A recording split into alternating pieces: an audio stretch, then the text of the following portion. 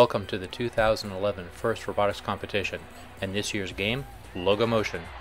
Logomotion is played on a 27 by 54 foot field. Alliances of 3 teams each operate their robots from behind alliance walls at the end of the field. 4 towers are located near the middle of the field at the corners of designated lanes extending from each corner. 2 3 by 3 arrays of scoring pegs form the scoring grids located in front of each alliance wall. Robots play Logomotion with inflated tubes shaped as elements of the first logo. The objective is to place the shapes on the scoring racks to create the logo. Robots can use their cameras to follow lines on the floor or to track the vision targets placed on each scoring rack. This allows them to target scoring locations from almost anywhere on the field. Before the match, each robot is placed behind the towers on their side of the field. Each robot begins the match with a yellow Uber tube.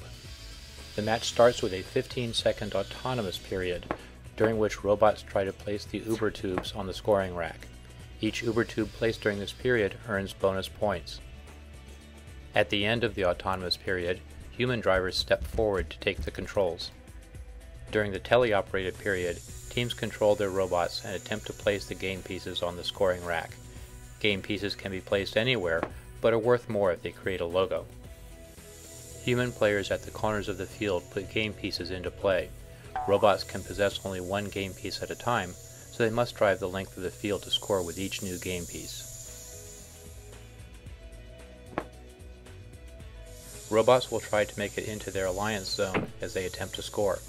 Opponents are not allowed to enter this zone and cannot interfere while robots are placing game pieces.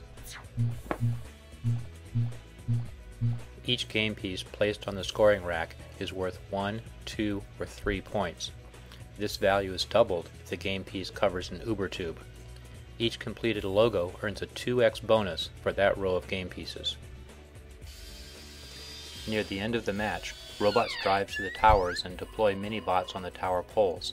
As the endgame starts, mini-bots race to the top of the towers. The first mini-bot to the top earns a 30-point bonus. Second place earns 20, third place earns 15, and fourth place earns 10 points. Good luck, and we'll see you at the competitions.